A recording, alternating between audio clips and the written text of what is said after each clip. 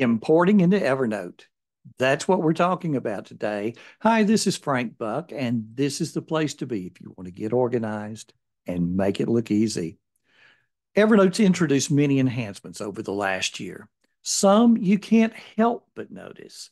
You're going to come across them just in your daily use. Possibly you wonder if they were always there and if somehow you just missed them. But today I'm going to show you one that you probably would not find on your own. We don't often go into our settings. If things are working, there's no reason to do so. And if there's a change we want to make, we go in, make the change, and come right back out. That's why what I'm going to show you today is so easy to miss. There's always been a relationship between Microsoft Office and Evernote. For example, you could drag a Word document into an Evernote note, and it would appear as an attachment that we could open and edit inside Evernote and save it.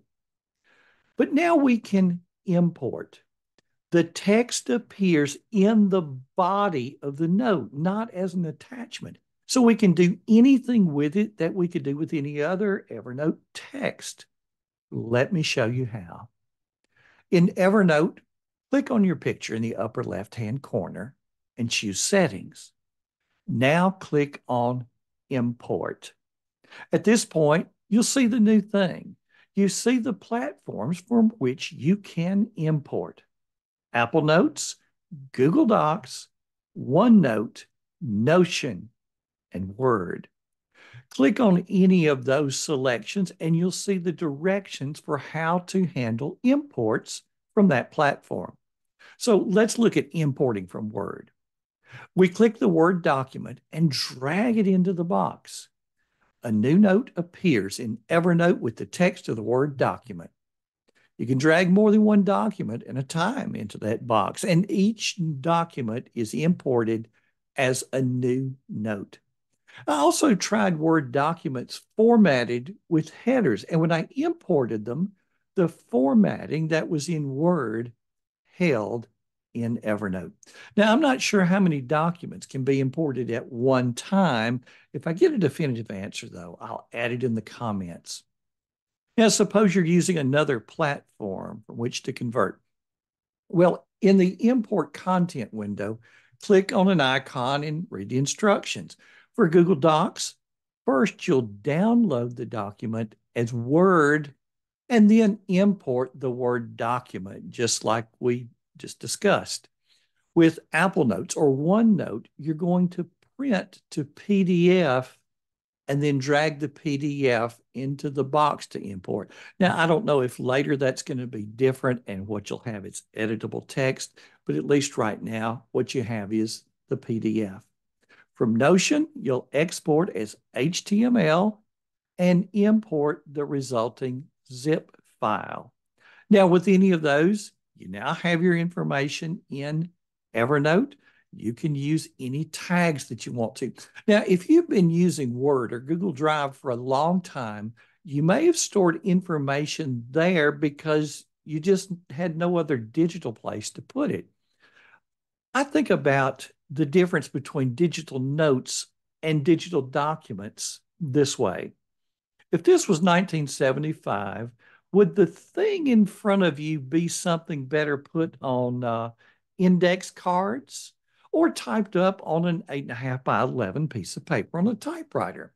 Well, if your answer is index cards, then what you're looking at are notes. You can organize and reorganize those index cards in any number of ways. You can jot a subject in a corner of the card and jot more than one subject if appropriate. And if you would have hauled out a typewriter, well, then you've got a document. In the 1980s and 1990s, everything, though, had to be a digital document if it was going to be digital at all. But with Evernote, with the advent of Evernote, a whole different story. So, for example, maybe you've been keeping recipes digitally and you've been doing it in Word because you've been doing it for a long time and that was just the best tool available when you started that. Maybe you have a folder called recipes, and then subfolders for different types of dishes and folders within inside those folders. But if you do it that way, a recipe can only be in one place at a time.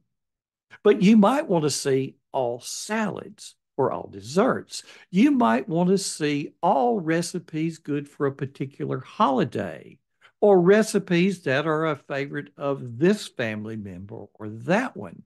You might want to pull together all of the recipes that are easy to make versus more labor intensive because maybe you're teaching sort of a beginning cooking class or you're working with another family member on getting started and you want to be able to put your hands on some easy recipes. So with Evernote, you have a notebook for your recipes, and then you can use tags for all of the other things that I was talking about. So you could easily find a dessert that's a favorite of Tommy that's easy to make and appropriate for a hot summer day just because of the way you've tagged that note, and a simple search gives you what you're looking for. Now, you probably have plenty of digital documents that if you had it to do all over again, you would have made them digital notes. And now you can do it all over again. And it's easy to do, especially if we're talking about Microsoft Word to Evernote. So take a look at your digital documents and see which ones need a new home in Evernote. I have a question for you. What's an issue you are having with organization or time management, whether it's paper or digital? Let me know in the comments, either on the blog post or on the YouTube channel, and you might inspire a future episode. And if you enjoyed this episode, there's plenty more over on frankbuck.org. Join the email list for 2 free gifts so that you never miss a thing. Thanks for stopping by. This has been Frank Buck, helping you get organized and make it look easy.